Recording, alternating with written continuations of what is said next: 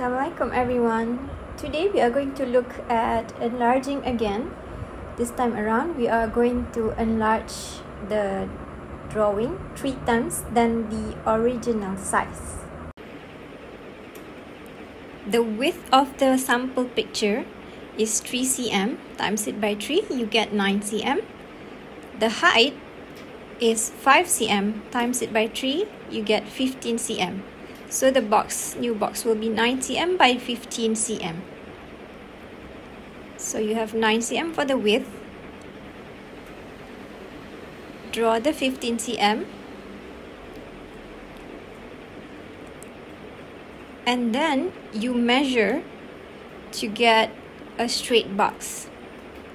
Make sure you have a few marks on the left to get a straight line. For the part that you're looking at, I'm measuring 9 cm. Connect the marks that you just made. Make sure it's straight. Now, measure 15 cm to complete the bottom line to get a straight box.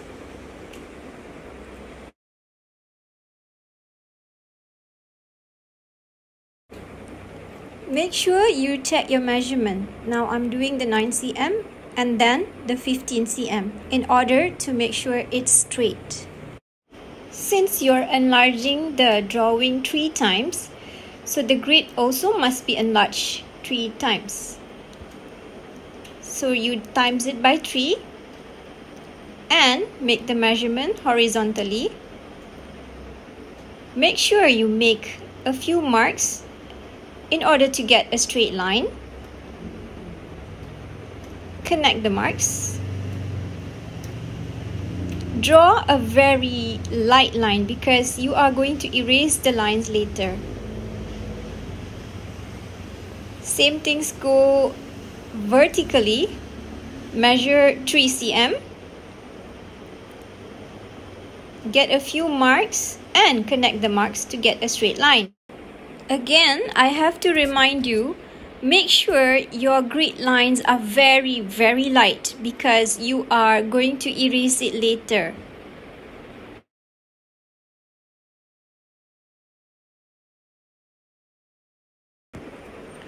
As you're drawing the grids, make sure the lines are straight.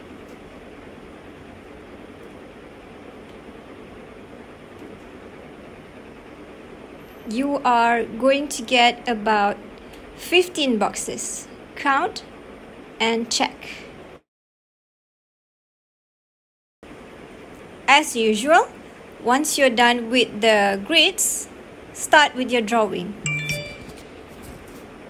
Start drawing according to the boxes or according to the grids. And complete the drawing referring to the original picture that I showed you.